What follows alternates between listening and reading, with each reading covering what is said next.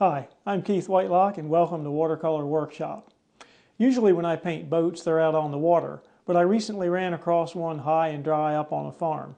It was surrounded by dark green foliage, the sun was coming off of it and it just kind of popped, and I thought it would make a great subject. And it's a good example of negative space. Usually, of course, we see positive space images which are rather like silhouettes. I hope you enjoy the demo. Now then, before I begin painting, as always, I'll do a detailed pencil sketch. This outlines just where I want most of the details, the trees, and these nice areas behind the boat will be dark green, and they'll really make that boat pop out at us.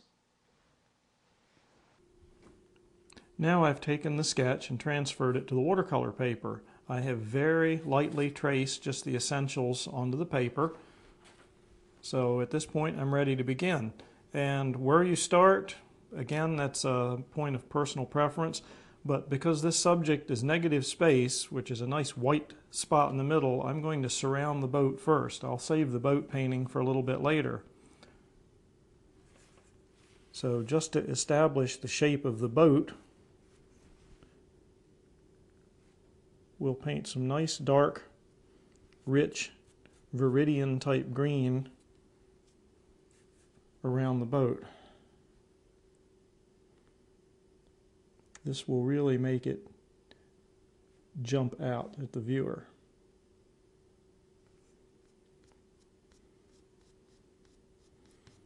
Green is a tricky color. I tend to mix most of my greens from scratch, and they tend to be made from yellow ochre or a brighter yellow, and dark blues like phthalo blue, Prussian blue, with the addition of a little brown. And the kind of brown you use will determine just how nice and bright a green you get. I use burnt umber, burnt sienna. Burnt sienna is an interesting color. Burnt sienna is actually a brown, but it is a yellow brown. And speaking of yellow, I've taken a little yellow ochre. You can use raw sienna. That's very similar to yellow ochre.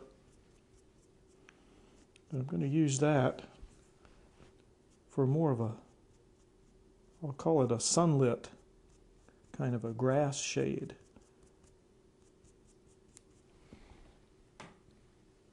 Now I'll go back to the palette and I'll mix up more brown, more blue. Sometimes as a shortcut, I will use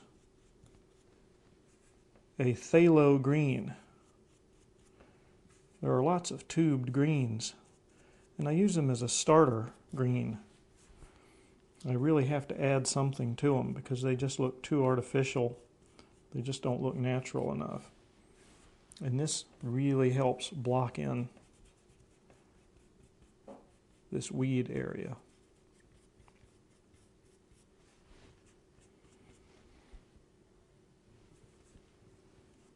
Since this painting doesn't feature a sky, you'll notice I've moved away from the traditional wet into wet passage. We just want this boat to jump right out at us. Now we're going to have a very dark area in here. I'll refer to this sketch. We want this area behind the boat nice and dark. There'll be some tree limbs. We'll scratch some of those in. And the rest of this is going to be a nice busy jumble of textures and color shades. Now I'll angle the painting a little so I can cut in around this hull.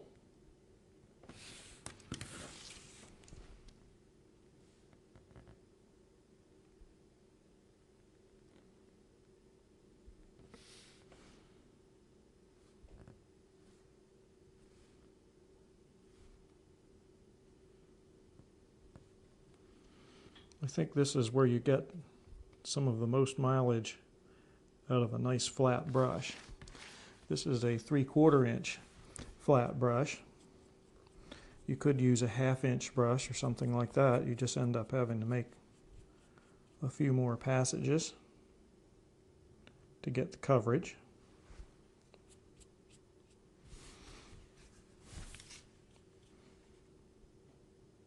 And since we just want the illusion of all this darkness back here, we do not have to get bogged down with any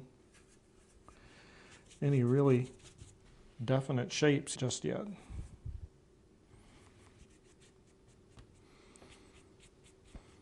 Now would be a fun time to do a little wet into wet. I'm going to use a little sepia, which is a very dark, almost black brown. And we'll indicate some tree trunks in a very abstract, just suggested way. We can also add some green into this, wet into wet, and just let it just very naturally blend around.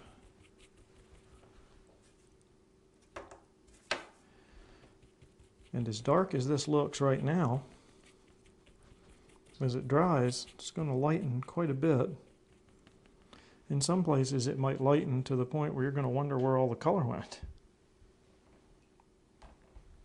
This is also a good opportunity to do a little scraping. And again, I'm going to take this, the end of a nice shiny stainless object, and I'm going to just indicate, as per the drawing,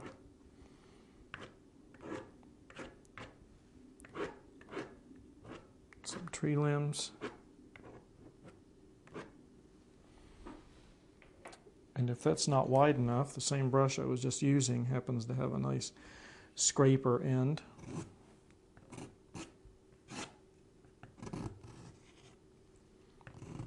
And we'll just put in a few shapes.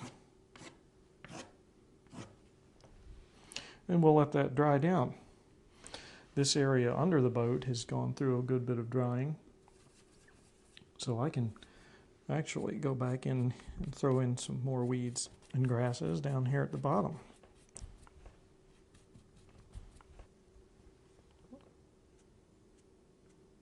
I'll want a little more of a bluish viridian for this grass right behind the boat, because that's going to be in the shadow.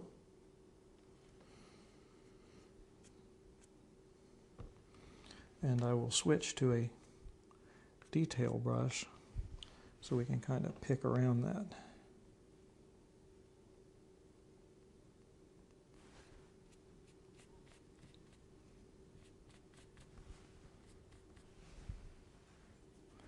And again, it's good to load the brush up and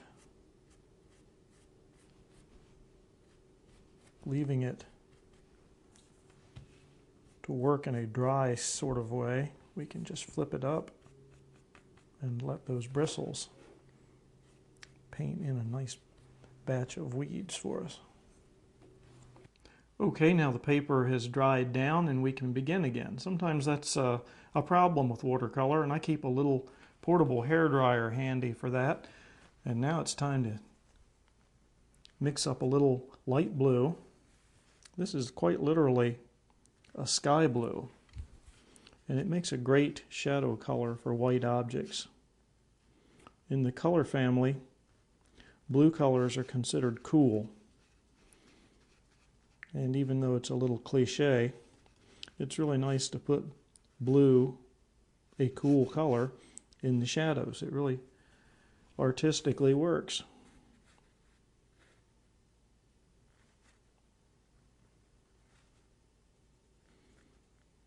And here I'm using a flat brush again. I could have used a round brush for this job. That would have worked just as well. But this one covers a lot of territory.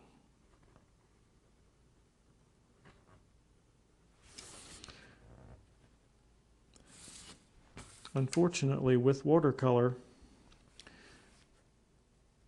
as opposed to oils, you have a lot of time with oil paints. It takes days to get the stuff to dry. Watercolor, everything dries so quick that sometimes you do have a little bit of a race against the clock. I'll switch to a round brush now.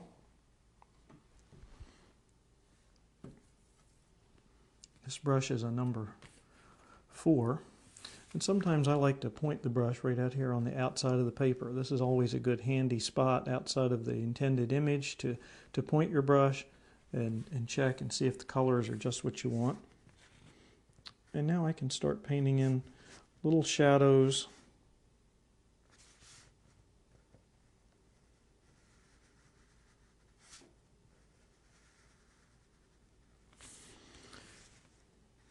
And I will reach a spot here where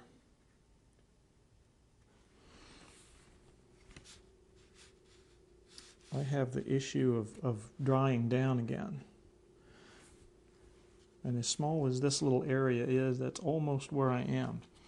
And if you do get a little impatient, however, you can do a little wet into wet detailing on the hull itself. This old boat's got a lot of nice peeling paint, and I'm going to rinse down the brush, put just a little clear water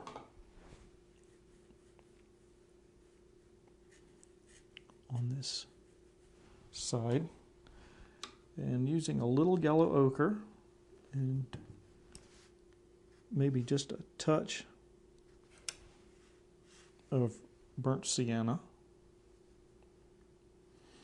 I'll put the first of my old rusty streaks into that little bit of wet and let them creep.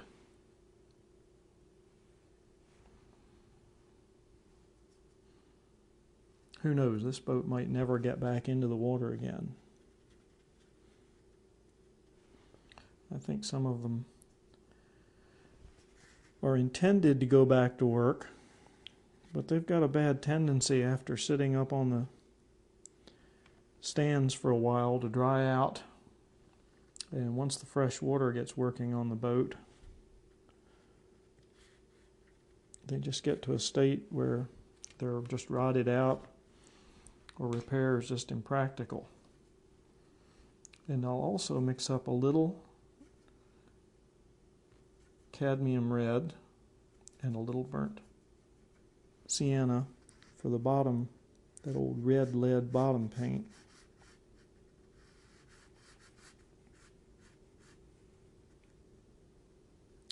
And we'll just let that creep around in that particular spot. On the shadow side of the boat,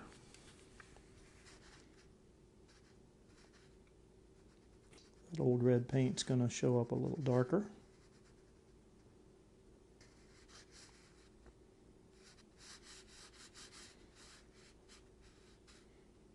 And we'll just paint that area in.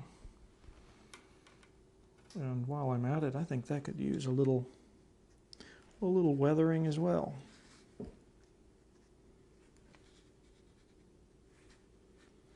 These poor old wooden boats really do take a beating. Chesapeake Bay can be a pretty rough customer sometimes.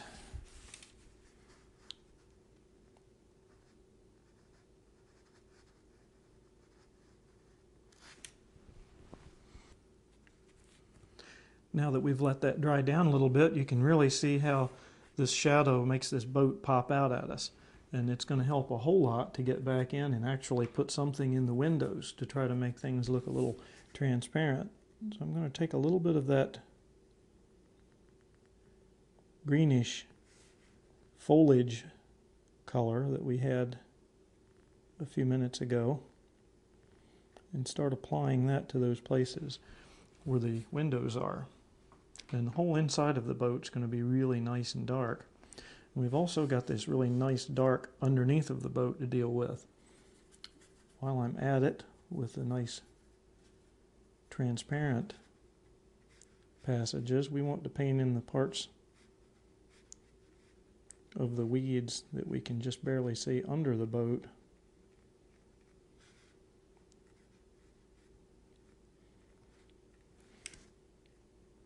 try to finish that off.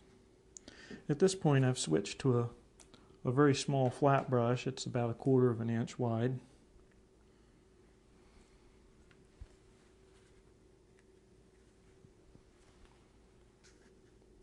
Now I've mixed up a little phthalo blue and a little of that sepia for painting the interior parts of the cabin.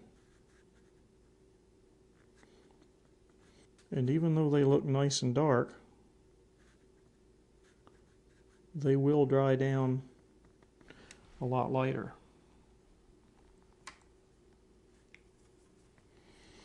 We'll mix in even darker sepia and carry this down to the floor part.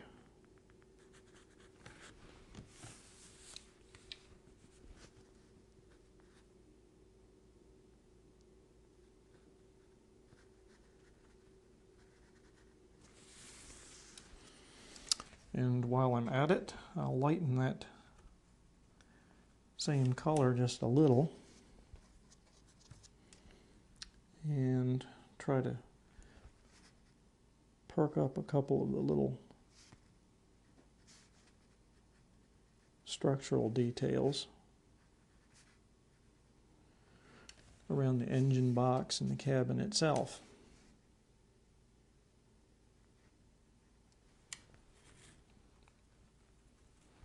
The contrast between the light and the dark is what really tends to make things pop. So sometimes we will have to go back and hit 1 or 2 of these little areas for a second time until we're really satisfied with them. And we'll come back a little later and put some peeling paint on. The next step is to get the boards at the very bottom of the boat painted in, and because it was that red bottom paint, we'll take some sienna, burnt sienna, and a little darker red.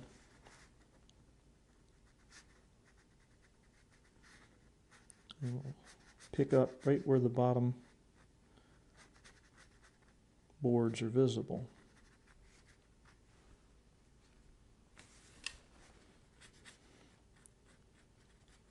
Most of the time when you go to a boat yard today, when you see a boat like this propped up for maintenance, it's sitting on nice stands, commercial stands.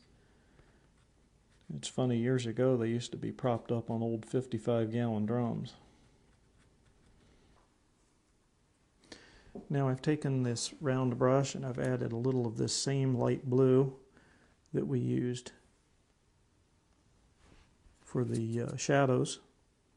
We'll just drag a couple of pieces of that to indicate old peeling paint.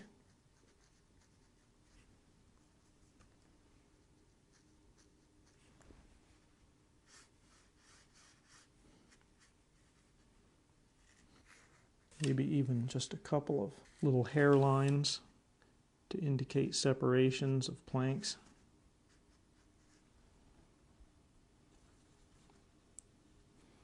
And I want just a little more of a shadow on that door frame.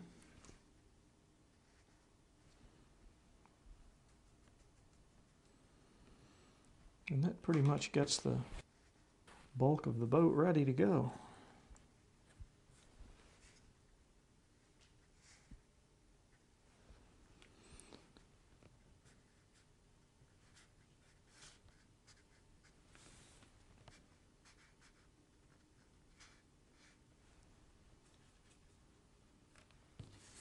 Turn it around so I can get this little angle on the bottom. Throw in a couple of planks.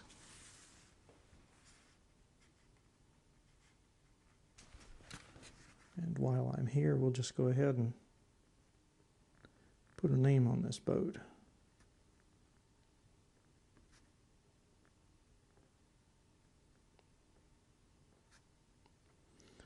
Of course, that's always a fun thing to take note of at a boat yard, all the interesting names.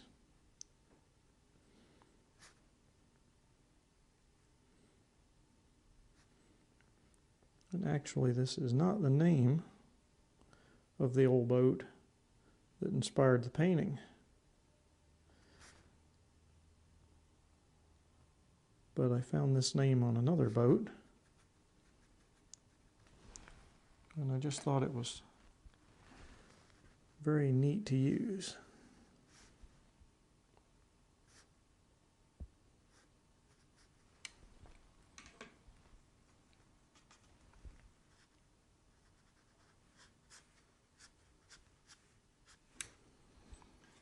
Maybe just a couple more little rust streaks on this guy. This time we'll make the rust a little more red than it was in that initial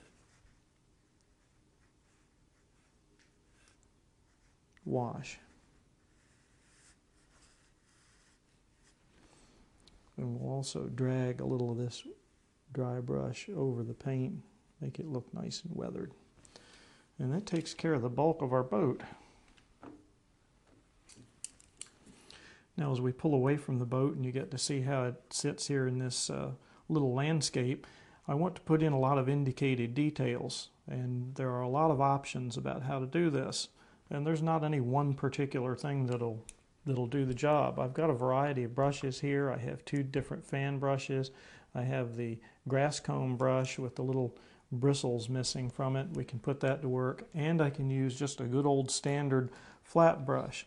So now we're just going to jump in and add some weeds and textures. Some of those I can simply add into the cabin. I can pick at the background. I know I'm going to want more weeds in this area. And I definitely want this background a little darker. So now it's going to be a matter of just mixing up a few different colors of brown and green and trying to get the final pop on this composition. And giving it an overall look, I might decide that as far as the bottom of the boat goes, I want that just a little darker in a few places. That might help separate that from the background.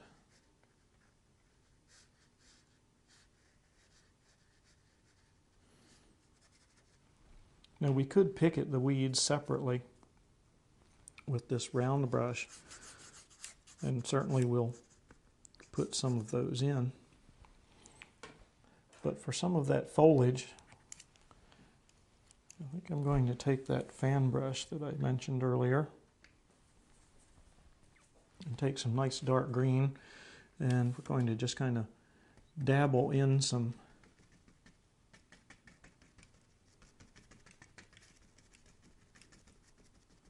leafy areas.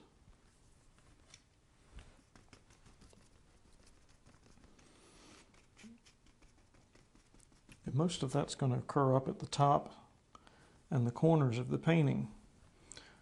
We want the eye to focus on that subject, the boat, and we don't need a lot of extra details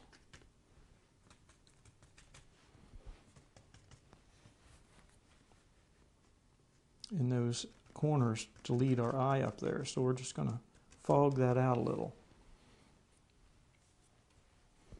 And the fan brush will come in really handy for doing something similar in the lower corners.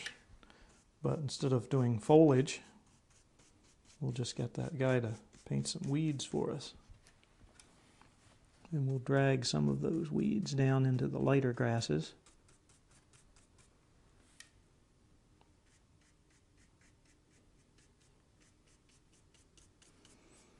Just lightly texturize that.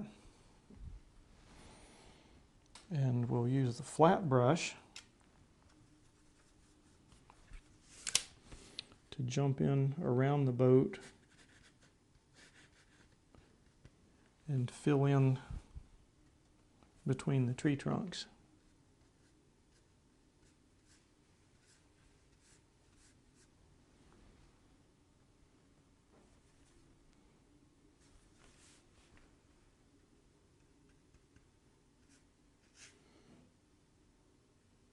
We can just let that drag up into the sky area, to the leafy area.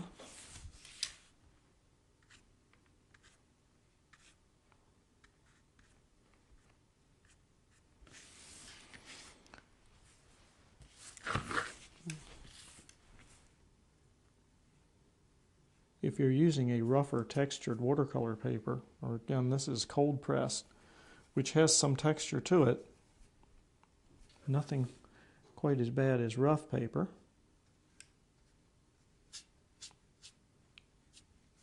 But we can really use that texture for a scene like this.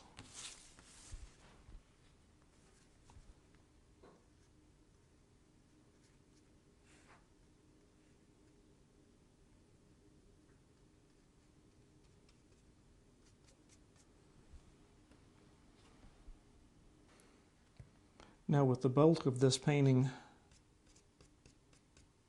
filled in, we'll just detail it and try and put these few last minute elements in.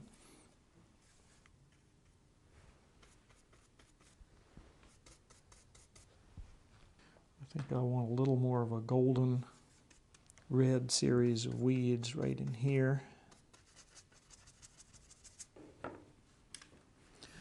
I'm using a round brush. This is a number 3. It comes to a pretty good point, and it won't hurt at this point to throw in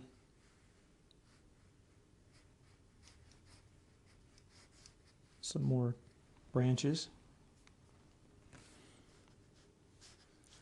That will really add interest and complexity to the background.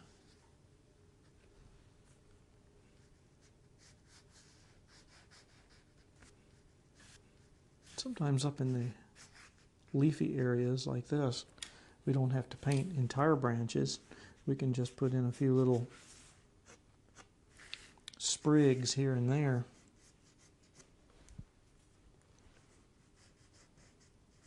This really isn't the time or the place to do a really super detailed tree.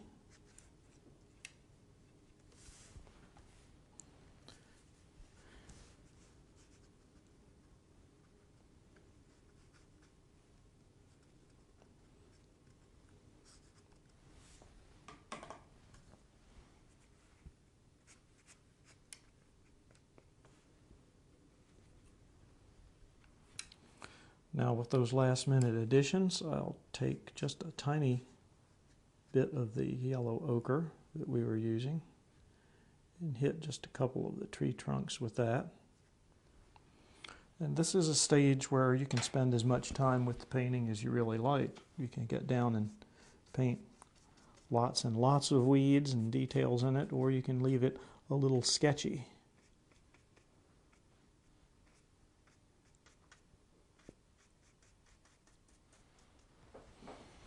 But I think this captures the essence of this old worker up for repair.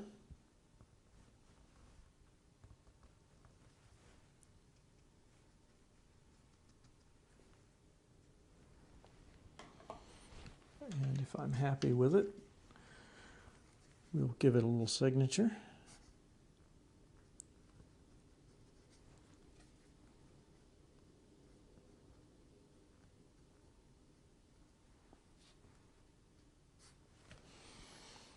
And we have a painting that really illustrates that whole concept of negative space. The nice boat really jumps out at us.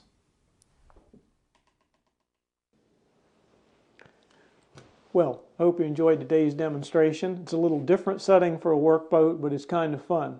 Join me again here on Watercolor Workshop on Pack 14. I'm Keith Whitelock.